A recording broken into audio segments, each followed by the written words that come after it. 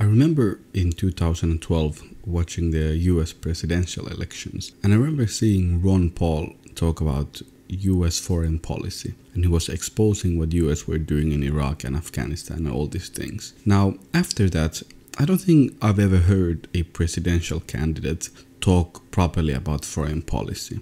Donald Trump did say that war in Iraq was unjustified, but he did also say that he would use torture and all these other things. So it wasn't like he was changing the US foreign policy. But then I saw this clip of US presidential candidate Marianne Williamson, and they were asking her about the reports of China helping train Cuban troops.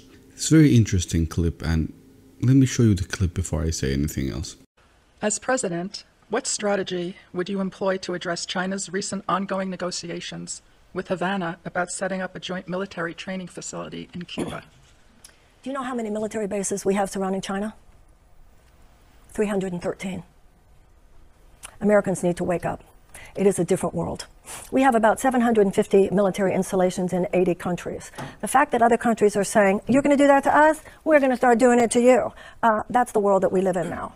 So I think that that's what China is saying, and China is basically taking that posture. I don't want to see Chinese military installations in Cuba, but I also realize, as I'm sure Anthony Blinken and President Biden realize as well, it's a new day. You can't just go around telling people what to do. And there are enough military installations that should not exist, that are American in the world, and that I would want to close, not at the expense of our safety. On the other hand, I don't believe the fact we have all those military bases is making us safer.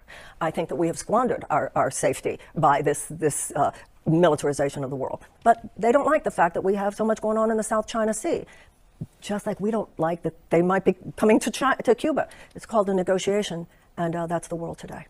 Just a quick follow-up on that one, Ms. Williamson. Even though there are many more American military bases surrounding China, do you think there's a difference in intent between what America is trying to do and what China is trying to do with its bases? On one hand, now let's talk about this very seriously. On one hand, I'm not naive about China. Okay, nobody's naive about China. But look how the rest of the world sees this. The rest of the world is looking at Iraq. The rest of the world is looking at the last 20 years in Afghanistan. And do you think that they see China as a greater military threat to global security, or the United States as a greater military threat to global security? Let me tell you something, ladies and gentlemen. As president, I will help this country look in the mirror.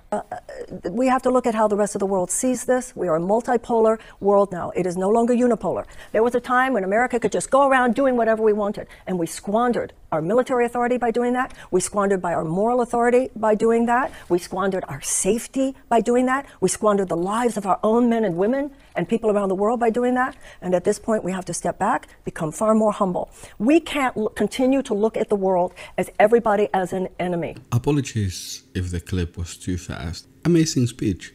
And she probably is the first US politician who came on the stage and said that we are living in a multipolar world. The first one who openly said it, the first one who's saying that, hey, the world has changed, maybe our policies need to also change, and we need to become more humble.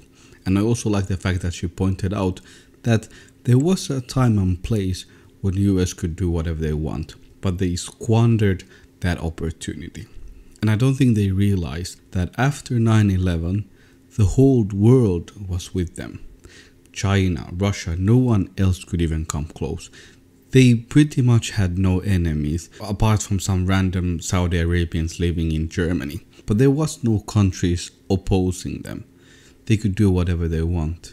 And what they decided to do is invade so many countries that I cannot even name all of them. They did so much horrible things, and now everyone sees them for who they are. No one is looking at China thinking, oh, that is a threat. The only people who look at them as if US and China is the same level of threat to, for example, any African country or any Middle Eastern country is the Americans themselves. And that's why when the man asks that, do you think there's difference in intent? If you're doing the same exact thing, what do you mean intent?